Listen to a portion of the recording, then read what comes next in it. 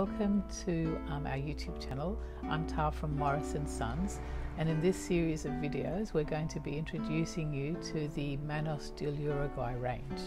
Also, we'll be putting together videos to give you an understanding of all the yarns we have in our store that will be able to help you choose the appropriate yarn for your garments and projects. Manos del Uruguay is a fair trade company that was founded to give Uruguay's rural women jobs, not just as an income but also as an opportunity to personally develop and gain independence, keeping their roots and traditions while being close to their community and families.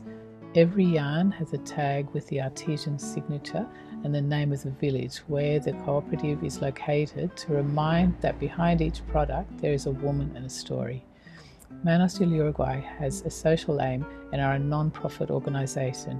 Manos yarns are beautiful, ethical and sustainable. They are handmade products using natural fibres and locally produced wool, and all the yarns are hand-dyed. No two skeins are the same. Each one is unique, keeping the traditional hand spinning skills alive.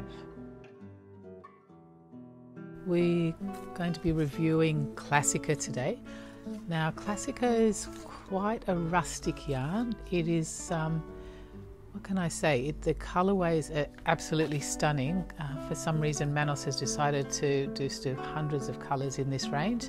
Again, starting from crazy hot fluoro colours, as you can see here, and very bright, gorgeous colours, and also down to sort of earthy tones. This collection also comes with what they classify as bold, just the semi-solid colorway. You have also like a semi-solid, which you can see sort of a mix of a few different shades happening there, and also the space dyed. And the space dyed comes in a really interesting colorways of blues and greens right up to sort of these sorts of warmer colors.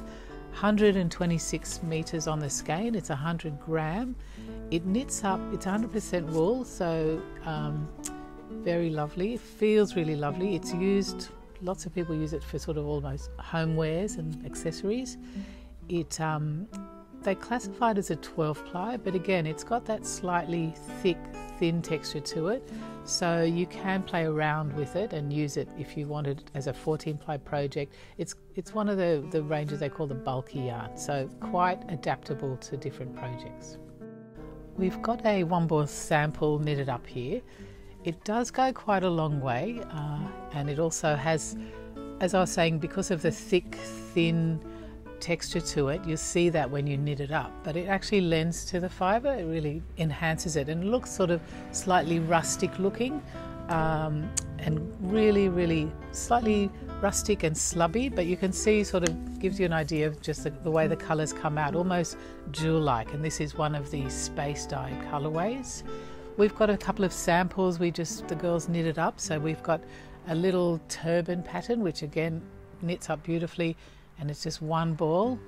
We have that pattern, the description down on our link, so you can look it up, and there's also a little Onda Cowl that one of the girls knitted up which looks lovely, and that's done in a colourway called Wildflowers, so again really quick to do because it's so thick.